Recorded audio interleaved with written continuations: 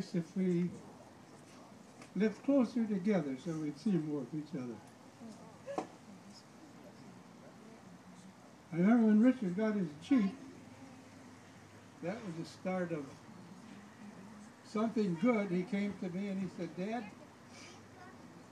I'd like to learn how to climb rocks. Could you teach me how to climb rocks with my Jeep? And I said, sure, you can. I'll teach you everything I know. You'll be expert. So I said, let's go. We went outside and got in the Jeep and I said, we'll start off slow. We'll climb some curbings. So we drove around the neighborhood and climbed some curbings. The people come out and said, get the hell off my lawn. So we found some low concrete block walls, climbed them, knocked a few blocks off, and nobody saw us and got away with it. And I said, you know, teach you everything I know, you know, the tree doesn't fall too far from the apple. So we went and we found some little rocks out of town and climbed them, and I said, well, let's head back in. So we went by a cemetery. Come on. And I said, why not? So we drove in the cemetery and we started climbing tombstones. And some of them were damn tough. We had to go on a four-wheel drive. Well, we worked our way through the cemetery, tipped over some stones. Nobody complained. And we started back home. And we passed a street that had two Volkswagens on it. And I says, Rich, turn around, go back. I said, let's climb them Volkswagen, front to rear, rear to front.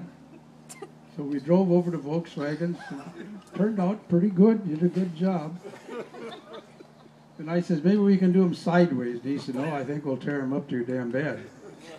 All that sheet metal work. So we gave up on those and headed back towards the house. And I said, well, you're ready for Johnson Valley. And a lot of you don't know where that's at, but it's the climbing mecca of the United States for rock crawlers.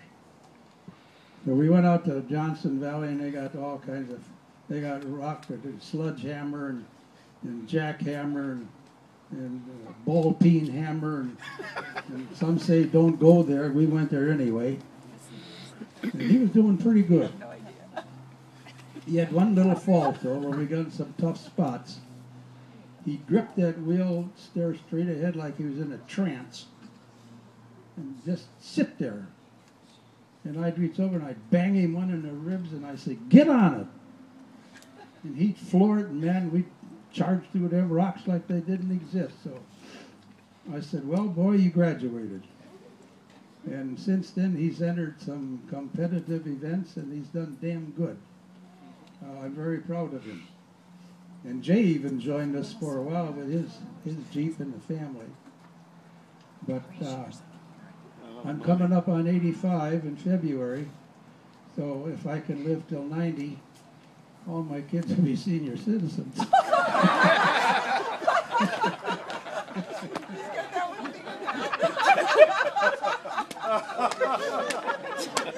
We already are.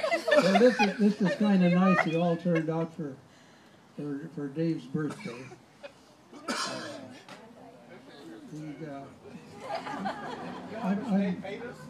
I kind of figured there was a little remuneration there somewhere. But he's the musician of the family, of course. And, we've got music in the family. My mother played classical piano, and Catherine's mother sang, and her sister played piano, so some of that talent comes by. And I taught Forrest how to sail a boat, so he went and bought a big one, keeps it down there in Florida, and every once in a while I go down and give him some lessons, and we sail to the Bahamas and the Keys, and he's become a pretty damn good sailor.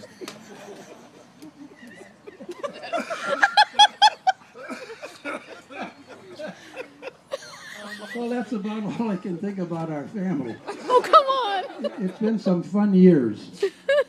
And I hope I can last a few more. Thank you. Yeah, thank you.